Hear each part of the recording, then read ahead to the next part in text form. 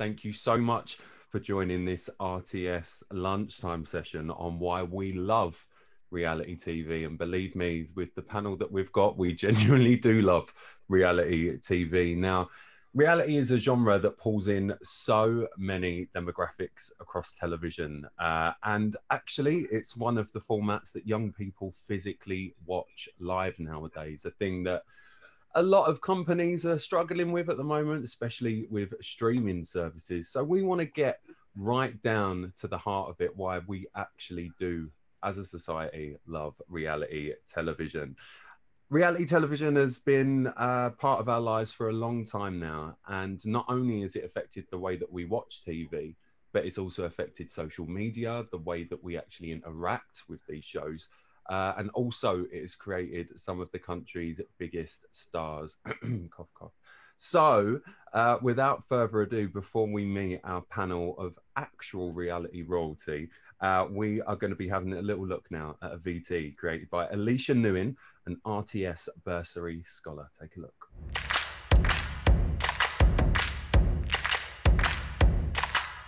Can 12 strangers work together to build a bridge to the money? We are the winners! Get it! One thing's guaranteed. Carnage. I've seen Aaron for a couple of months. We had so much fun together, and then suddenly vanished, and I never saw him again. We kissed. Yeah. Oh, really? That was really cute. Right. Would you like the opportunity to take one of them on a date? Yeah, Francesca. Ulrika. So the past few days have given me a lot of time to reflect.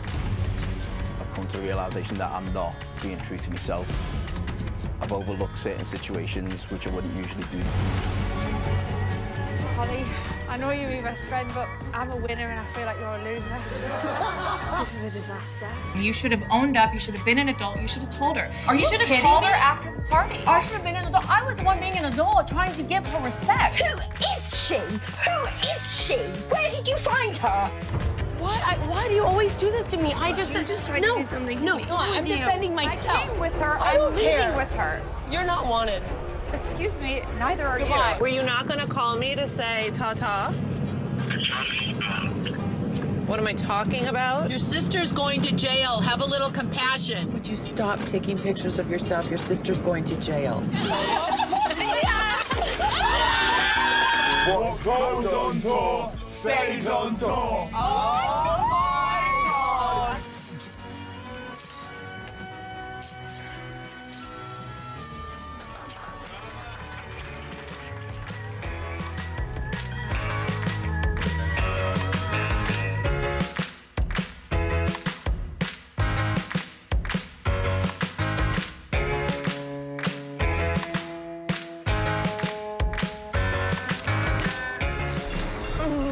Sweat on watching that. Haven't we all, indeed? I mean, we could just watch an hour of reality compilations and I think we would all really, really like it. But I did promise you guys a esteemed panel of people here today that we are going to be talking to, and I think we should actually meet them all now. So first up, we are going to say a massive hello to Katie Manley, a woman I have worked with for many a year now. She is the MD of Initial TV, showrunner on Big Brother for over 10 years. Katie, it's lovely to see you this afternoon. Hi. How are you? Great, thank you. Glad to be here. It's a pleasure to have you. Now, Katie, tell us what you're working on at the minute at Initial. So, well, last month we made Soccer Aid for ITV, which was a big charity fundraiser, which we raised over £9 million for UNICEF. So that was good. And we're gearing up to go back into studio with our daytime quiz, Tenable, which is on ITV as well. We are prepping for a big new exciting ITV show that's coming up next year, and then lots and lots of development as well. Lots of Quite stuff. busy. Indeed, always spinning plates is Katie Manley. Katie, I've got to ask you, what's your favourite reality moment ever? Well, I don't want to be sort of too revoltingly self-indulgent, but it's a Big Brother one, I'm afraid. Oh, that's fine. That's absolutely fine. You know, it's got to be David's Dead. So that's obviously that iconic moment where there's a case of mistaken death amongst the housemates on Celebrity Big Brother. And it was just had to be one of my absolute favourite moments, possibly of my life, not even just of reality TV. Yeah. But in terms of TV, also, one of my real favourites was Gillian McKeith as well, when she one of her Bush Tucker trials, and I'm a Celeb. So there's two of my faves. I could go on for hours. I won't. I mean, we all could, though. I generally think probably my favourite day at work ever. Katie, we'll be catching up with you in just a second. Next up, it gives you great pleasure to introduce to the call Richard Cowles. Richard, how are you? Hi, Rylan. How are you? I'm good, thank you. Very well. Lovely to see you, Richard. Now, for those of you that aren't familiar with Richard, for shame on you, but he is the Director of Entertainment at ITV Studios, the makers of I'm a Celebrity, Love Island. Richard, I've got to start with the news of the fire break that's just been announced in Wales. You guys are all currently up there at the moment prepping for I'm a Celeb. How's that all going? Yeah, good. I mean, COVID is the gift that keeps on giving in terms of challenges, isn't it? It's we're rolling with the punches, and we kind of just have to adapt, and we keep adapting, and we're still sort of waiting to hear exactly what that means for us. But generally, yeah, we're just rolling with it and carrying on. So it should all be good, I think. Fingers crossed it will. We're all looking forward to it. And Richard, I've got to ask you the same question. What's your favourite reality moment? Well, do you know what? It's the same as Katie. It's Gillian McKeith fainting. I was in the gallery for that moment when she fainted, and Dec was looking down the barrel, and I'm going, should we go to a break at that point? Yeah, so that was quite a big moment, both personally and TV-wise. Absolutely, it was. Richard will be catching up with you in just a second. Thanks, mate. But let me now introduce Rick Murray's the Managing Director of Workerbee in Manchester. Rick, lovely to have you on the call. The Bridge, loving it. Thanks, Rylan. It is really good. We're still in the middle of making it, or getting it delivered anyway. It's we're literally sending it on like a Friday to Channel 4. It's going out on a Sunday because it only got commissioned 12 weeks ago. It's crazy. Yeah. It's absolutely crazy how quick turnaround, especially in reality, is happening at the minute. But a bit like Richard, you've been working in Wales. Like, is Wales the new reality hub of the country? It has been this summer. I think for us, for season 2, maybe Vietnam or Patagonia might be nice. We'll just sack it off. We'll all do it in Barbados. Nothing against North Wales. It was wonderful having a location that was an hour and a half from the office here in Manchester. That was great. And Absolutely. It looks fantastic.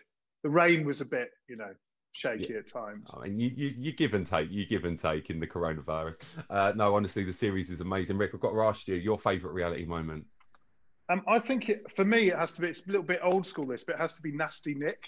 Way back in the first ever series of Big Brother. Just because I don't want to give anything away, but we have a sort of a similar situation coming up in the Bridge with vote outs and plotting, and it just totally took me back to that first season of Big Brother. And it was, do you remember how big that was? Someone lying to get someone out. Can you believe it on a reality show? It just felt like a political scandal. Well, that's the thing. Yeah. Like something like that back then, you do that now and it's like, yeah, standard. And what? Like back then it was like, get the fire sticks out. Yeah. What's he done? A great moment, a really good moment, Rick. Rick, we'll catch up with you in just a bit. And finally, it's lovely to see Craig Orr on the call. How are you, Craig? Hi, good, thank you. How you doing? Lovely to see you, mate. Craig is the VP Original Content and Development, Youth Entertainment for International at Viacom CBS. So Craig's behind shows such as Geordie Shore and X on the Beach. Craig, youth, it's like one thing we all miss, to be honest. But it is the word of the day at channels, at streaming services, everywhere. What are you making for the youth at the moment? We've just launched last week a couple of reality shows which are digital first. So we've launched Celebrity Bumps, Mike and Perry, which is following Mike and Perry, their journey through pregnancy. And we've also just launched MTV's Living the Dream, which is following 4 of the guys from last year's Love Island, which is Michael, Chris, Danny, and Jordan. So it's all, they've been shooting it all themselves on their iPhones over the summer, and we've been cutting it together, and it's really good. So that's what we've been doing. We're also planning big plans next year for Geordie Shore's 10th birthday. Well, I was going to say, I mean, Geordie Shore is just. Did you ever think that it would get to where it's got now? Well, I didn't work on it from the very start. I came in around series 4.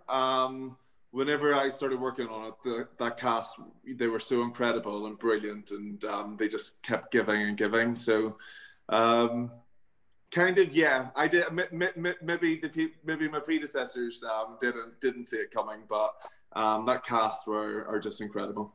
Well, it's amazing, and the spin-offs you're getting from it as well is such great content. Craig, I've got to ask you, favourite reality moment? So I'm going to go for a much more recent one, which is the whole of the final episode of Love is Blind, which were all of the weddings.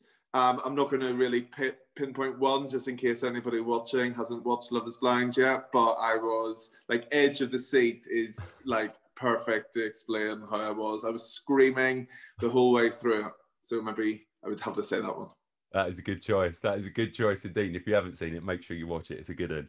Well, guys, thank you so much for being here this afternoon. It genuinely is a pleasure to be speaking to you about a subject that I love, and we know people that are watching along with us love as well.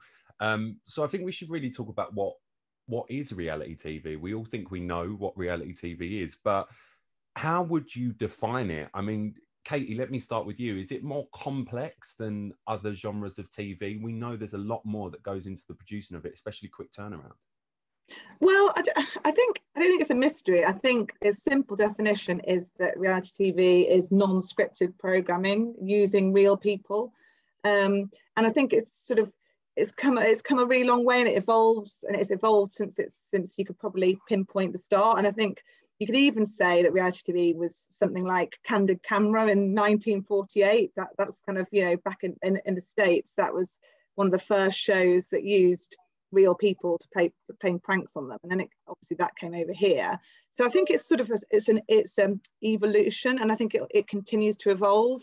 I think just saying kind of it's real people doing real things is an oversimplification, because actually what is produced to look real is also evolving now. So the people might be real, but the situations maybe becoming a bit less real, but I don't think that makes it any less exciting. I think, we're sort of putting them as producers and people into a wide variety of sort of constructed situations. But ultimately, the essence of reality TV is real people. And I think that is why it has always been popular and will continue to do so. It's just always going to be interesting seeing real people, I think. Katie, do you think the fact that because it is real people, it gives that sort of synergy with the viewer thinking that could be me?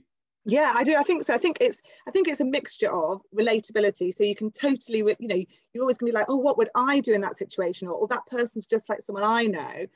Or it's like, I have never seen anybody like that in my life. So I think you kind of get within a cast, you aim to have a cast that has people who are surprising and people who are relatable. I mean, and lots more besides. But I think it's the cast that makes reality TV. Absolutely. Richard, let me come to you actually, because I want to talk about longevity with reality, because there are so many formats. I'm a Celeb, Big Brother, so many formats that have really stood the test of time. What do you think it is about the reality format that people still want to completely have? Do you think it's a case of it being new every season? Yeah, I think it's the new mixed with the familiar. I think with something like I'm a Celebrity or Love Island or Big Brother, all of these shows, you're in a familiar environment that are built up over years and years. But with every series, you've got a new group of people going into that environment and a new discoveries, and how are they going to behave? And I think what Katie was saying, that relatability is at the heart of all of this, where you're watching the people on screen and you're kind of going, how would I behave in that situation? Would I do that? Would I eat the pig's penis to feed camp? Would I, why not? Why not? But that's it. And I think it is that relatability. I think we are fascinated by people. And I think being able to come back night after night, especially with a lot of these shows, to see how people are behaving and to create those ongoing narratives, which we, even as program makers, don't know where they're going to go. That's the thing. They're very reactive. They're very of the moment, and they take us all by surprise. I mean, I'm sure everyone else on the call would agree that, you think you've got a plan when you go in and you rip it up on day two because everything changes. And I think that's what's so great about it, is it feels real and it feels authentic and it feels exciting because you just don't know what's going to happen next. Absolutely. And I think, Craig, as well, I mean, we're talking about formats there, as in that the format always returns yearly because people love the familiarity of it, but always with a new cast. Whereas something like Geordie Shore, you have your sort of core cast members. I know you introduce people and sprinkle people through series, but what do you think the success is when it comes down to Geordie Shore, that people are invested and they still want to come back for more with the same people? Yeah, I think that's was a big advantage of Geordie Shore, that they did keep coming back, because you get to see them time and time again. And we were filming every 6 months. We were going in twice a year, and these they started off, they were between 18 and 22, and we really, over the last 10 years, are watching them grow up, getting into relationships, falling in love. You see the whole relationship, you see the end of the relationship, and you see the closure, and then on to even new relationships. So it's, you can't expect a million different things to be happening to every single cast member at one time in each series. But what you do get with returning casts is, if you may be in a happy relation, you may be in one place, one series, and it could be radically different the next series, and therefore the viewers just want to lap that up and learn what you've learned, what's new, what's happened. So it just keeps people really, really invested in those cast members. Definitely. And I think it does. It's this, as much as there's storylines to everything, they are real people, whether or not they're produced or not, in whatever sense, they are people that people invest in. And we talk about the longevity of these shows that have been running for so many years because we love the format, we love the show. But Rick, I mean, every channel, streaming service, person who runs the post office, they want a new reality show. And it is a hard format to crack, especially one that's going to have the longevity as some of the shows that we've spoken about. We know you're doing The Bridge at the moment for Channel 4. How hard is it sitting in that room with your development team and coming up with this idea that you want a channel to buy? Yeah, it's really hard because ideas have kind of lifespans, and they have moments to be pitched and to be commissioned.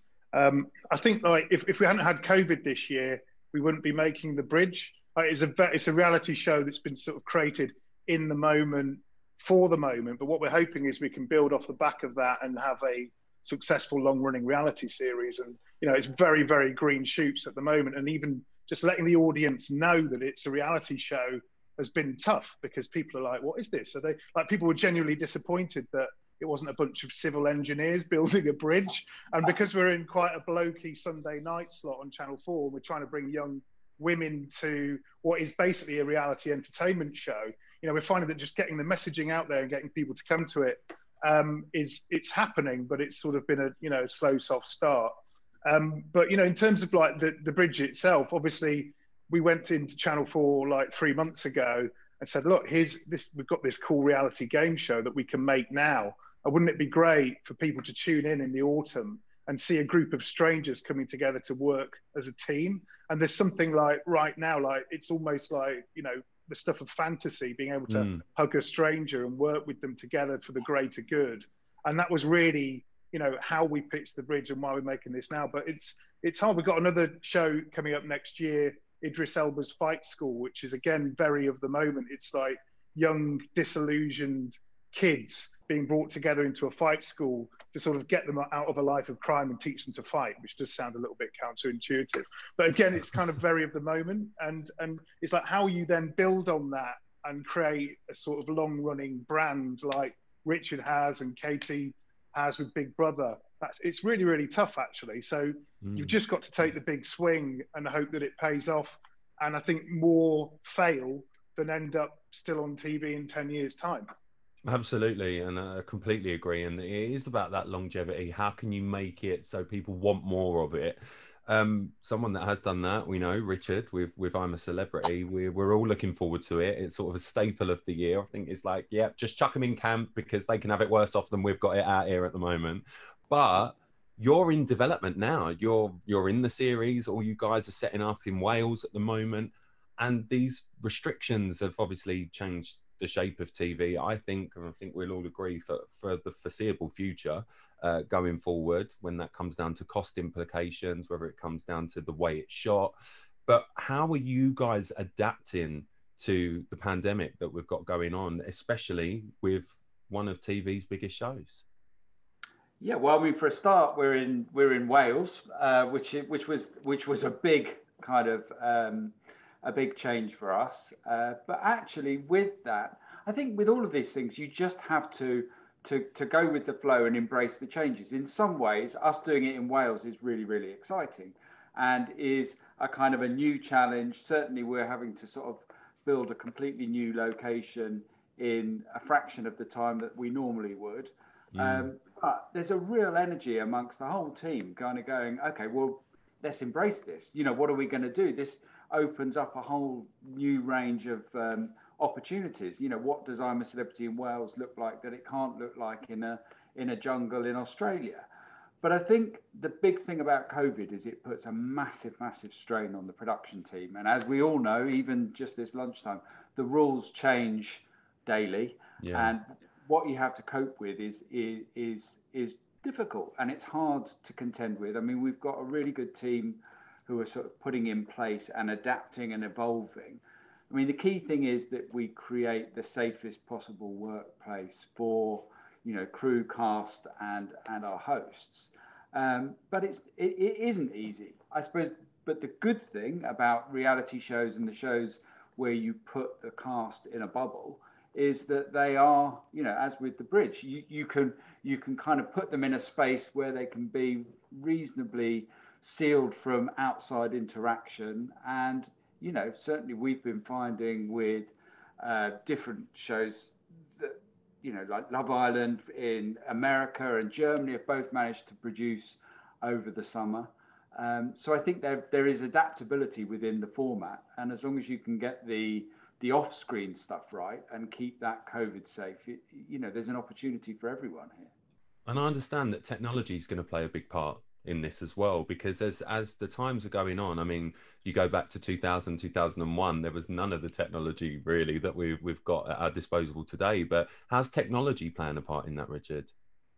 I mean, we've had amazing. I mean, on a COVID level, everyone's got proximity monitors on them.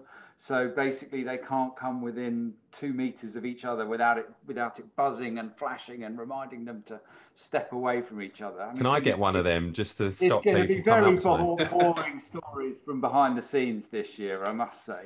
But so that's kind of off screen. But in terms of the technology, we've, for example, with the castle itself, we've mapped that completely remotely, so we can do we can get all of our camera positions and everything done off-site without having to go there. We've basically created a whole virtual walkthrough of that castle. Unreal. So that all of the set can be built remotely back here, and then transported up there. All the camera positions, the lens length, all of that sort of stuff can be done.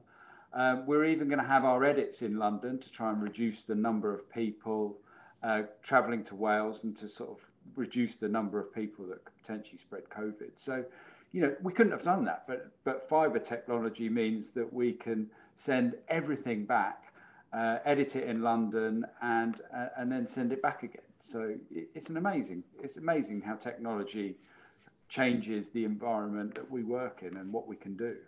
Absolutely. And I think, you know, we all talk about technology being a development, but Craig, let me come to you, because reality TV has really developed over the years. I know Rick was talking about obviously the Nasty Nick situation in Big Brother 1 and it being such a massive deal, whereas you put that in, I don't know, Big Brother 17 and people go, all right, well, you had a pen and what? Like, it's not the biggest thing in the world no more. How have you seen reality television change across the years that you've been a part of it?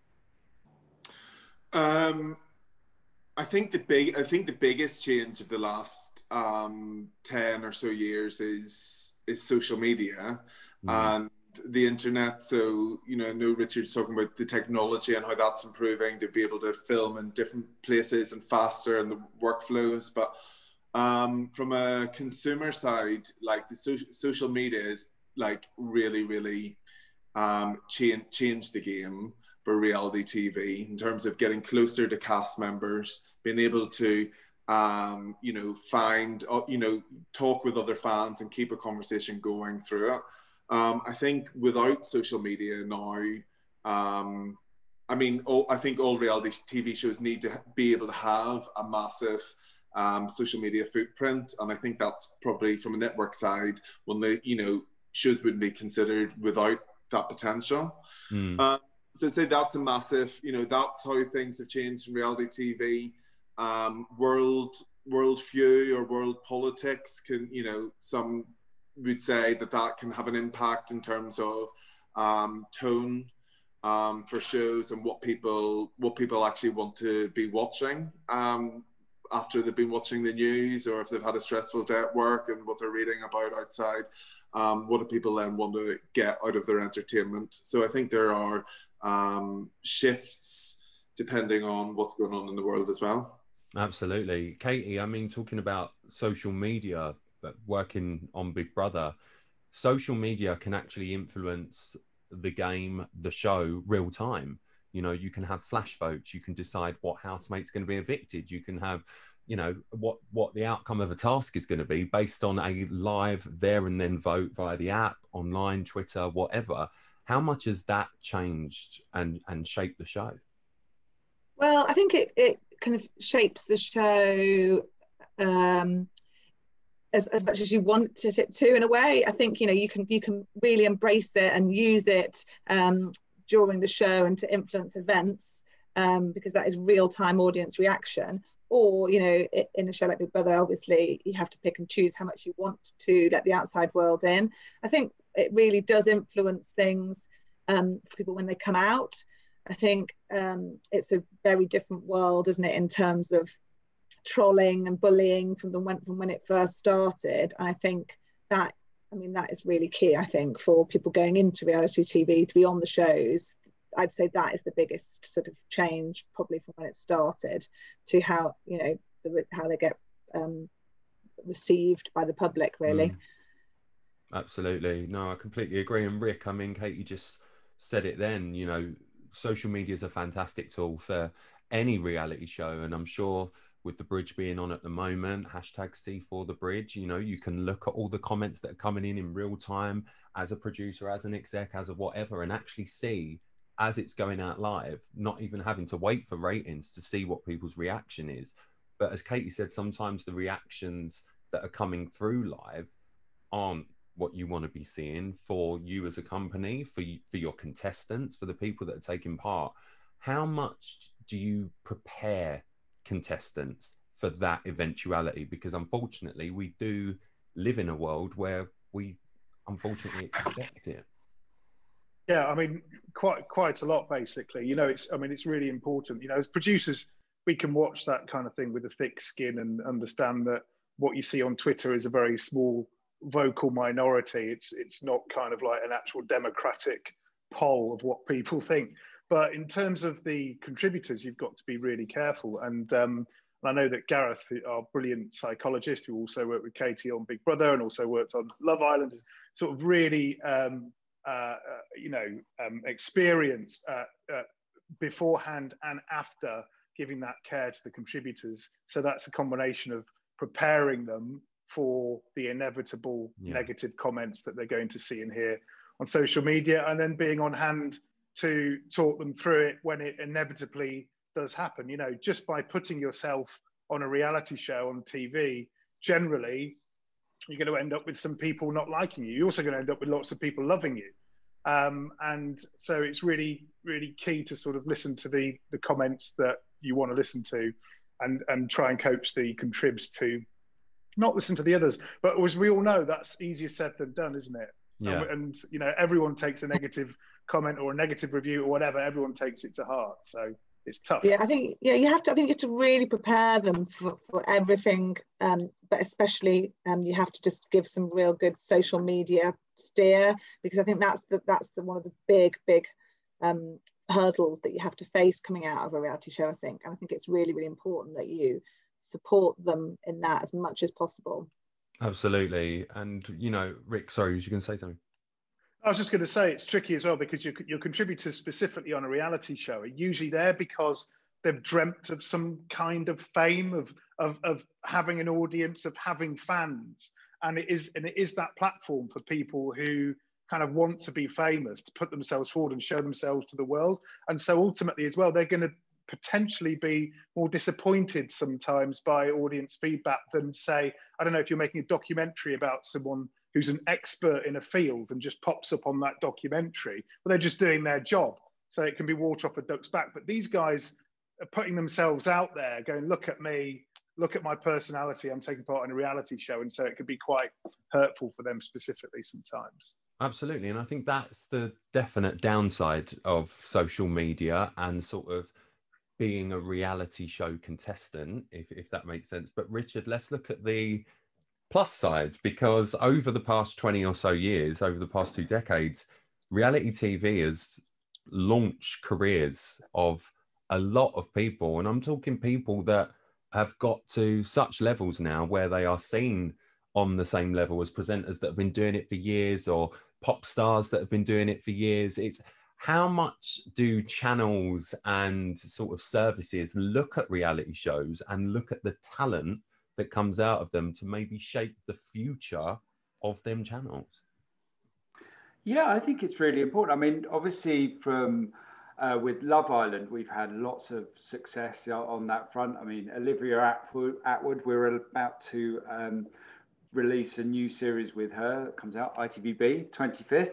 And that's Olivia meets her match with her fiance Bradley up in Manchester. And I think the reason that the channel would go for that is because since she appeared on Love Island, she has steadily built a profile, whether it be on Towie or on other shows that she's done with us.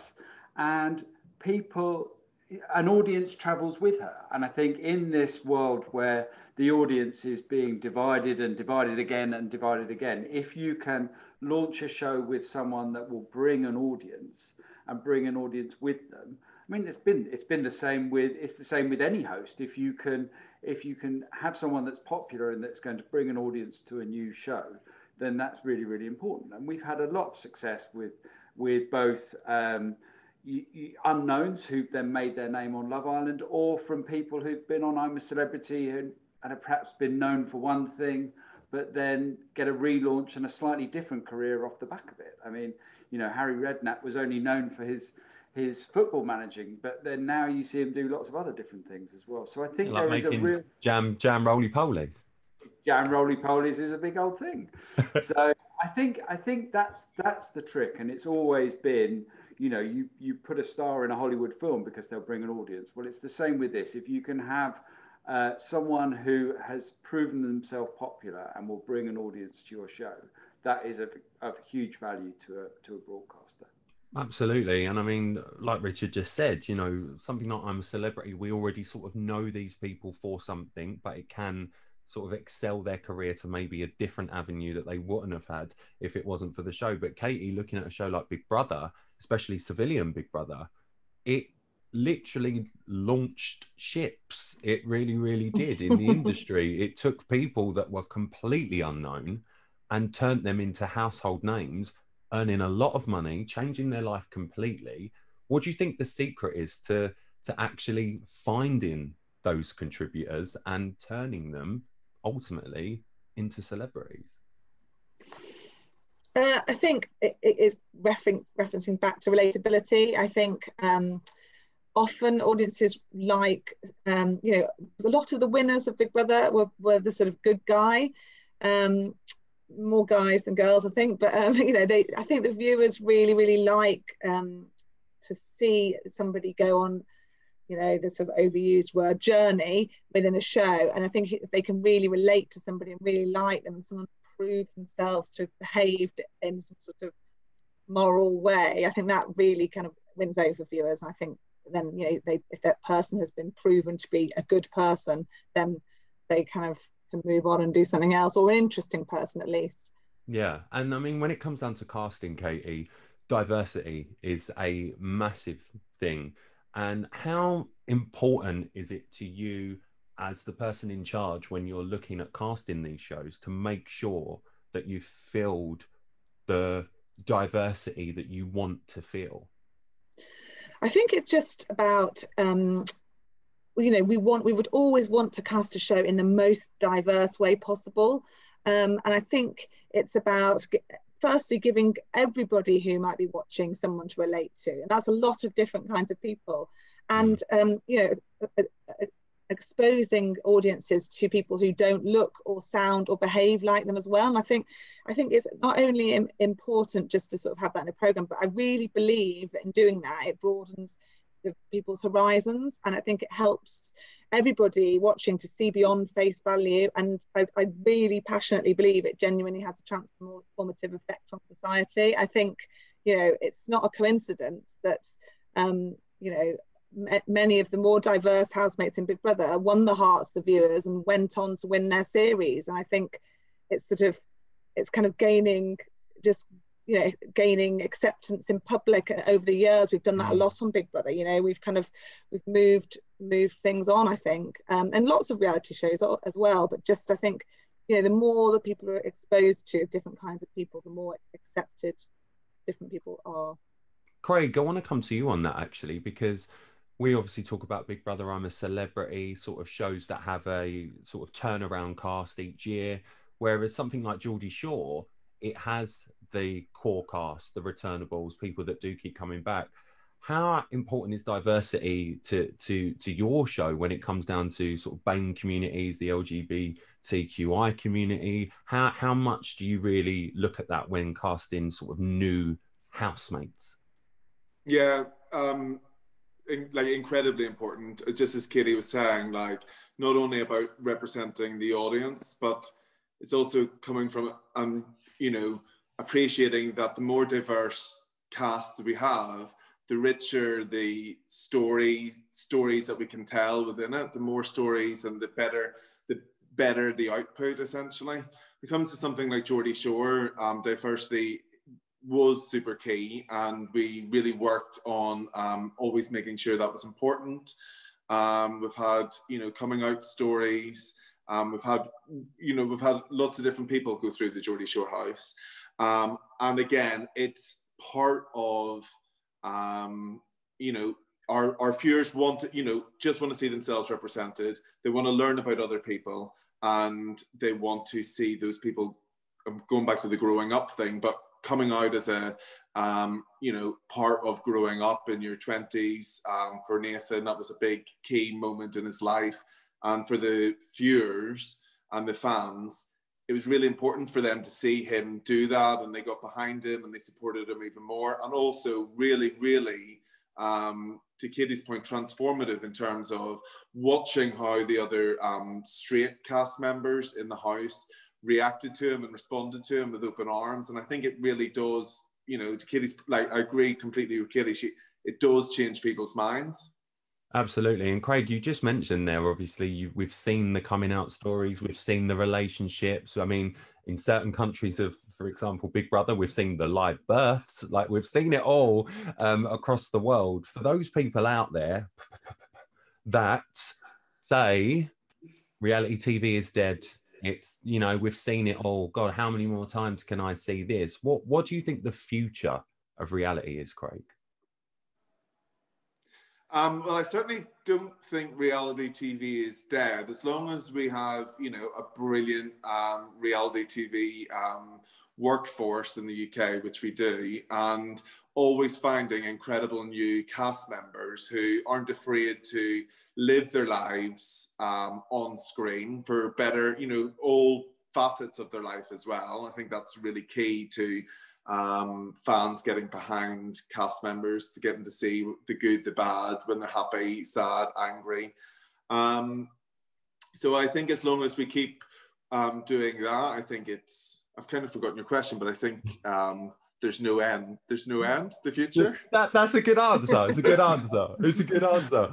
Rick, I want to come to you on that as well, because, you know, like Craig said, there's no end to reality TV, because reality is real. It's real people out there in the real world doing what they do just on screen, whether that be in a format, in a house, in a village, in a whatever. What do you think the future holds for reality? I think it's here to stay, isn't it? There's a, you know, as a genre, I think everyone thought it was a flash in the pan maybe 20 years ago, but it's absolutely like a fixed item on whether it's, you know, going to be traditional TV channels in the future, probably more likely, you know, the success that we're seeing now with shows like Too Hot to Handle on Netflix. The difference is that people are going to go and find their reality in different places, on different platforms. But I think that as a genre, it's definitely here to stay. It appeals to, you know, a young demographic. It appeals to a cross section of society, because it, as Katie said with the casting, it reflects society back at people, and people enjoy that kind of soap opera drama. And, you know, actually the soaps for many, many years sort of provided that in the schedules, but reality TV provides that as well. And that's why, you know, the shows that Richard makes and the shows that Craig makes, you know, they just get that loyal viewership coming back time and time again. So yeah, it's going to be here in 50 years' time. It will just be on some sort of platform that no one's predicted yet. Well, this is very strange that you say that, because you mentioned Too Hot to Handle. You're mentioning platforms that no one's invented yet.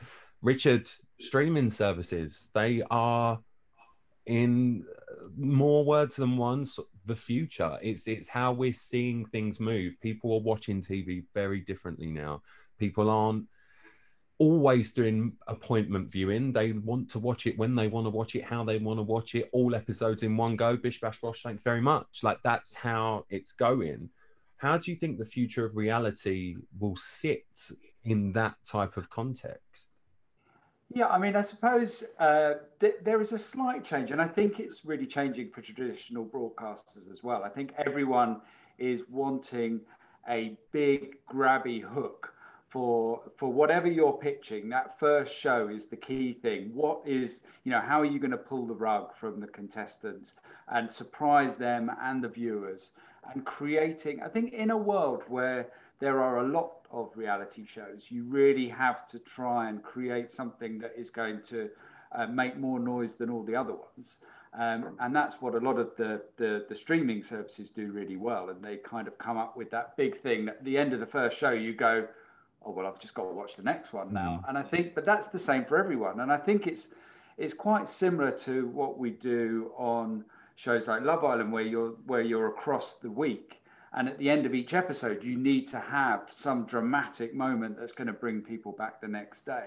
So I think the skills are the same, but it's really about, for the streaming services, that show one, and kind of what is that sort of moment. And I also think the audience are much, you know, they're very clever, the audience that watch these shows, because they tend to watch all of them. And they kind of know all of our tricks, and they know how we make the shows. And I think they want to be surprised. They need to know, especially in the sort of competition reality genre, they need to feel like you're moving it on in some way, or you're doing something a little bit different or a bit surprising. And they're quite hard to surprise. And I think that's why it's very difficult to come up with new shows like this, because you really have to sort of come up with something where people go, oh, okay, you're doing that, are you?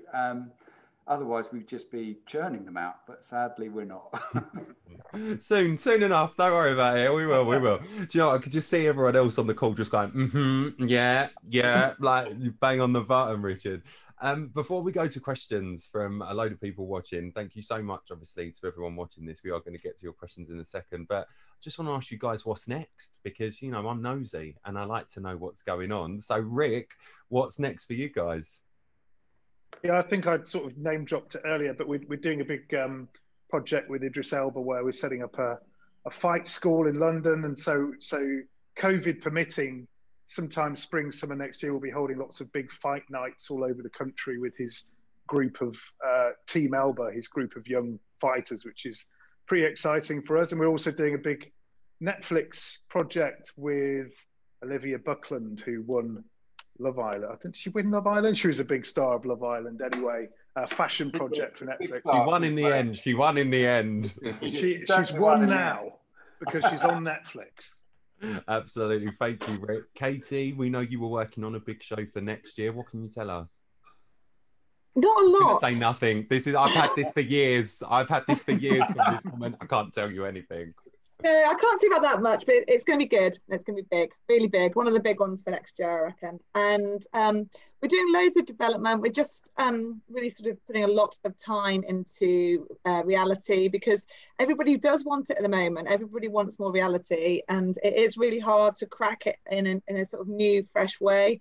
But we're putting some time into that at the moment. And any word on a house, a room that looks like this at all? You know the answer. No, nothing to announce at the moment. Every week, that is the answer I get. Nothing to announce at the moment. No, he always texts me, any news? I'm like, about what? Darling, I've got a mortgage to pay for. No, joking. Right, Richard, what about you? Well, there's the Olivia Attwood show coming up on ITVB, and I'm a Celebrity is keeping us all very busy at the moment. And yeah, lots of development, I'm sure we're all rotating around the same commissioners with ideas that are going to be the next big hit. And hopefully they will be. I'm sure they will be, especially with you four. Craig, how's it all going at Viacom? What's next? Big plans for Geordie, as I said, for next year for the 10th birthday. Also, really happy with how Celebrity X on the Beach did this year. So, looking at that, we are spending a lot of time developing and trying to find new casts, new families, new different precincts that might be interesting, but new groups of people that people will want to watch. With the Kardashians going, there's definitely room for a new reality family. And also developing lots of other house-based shows like X on the Beach or True Love or True Lies.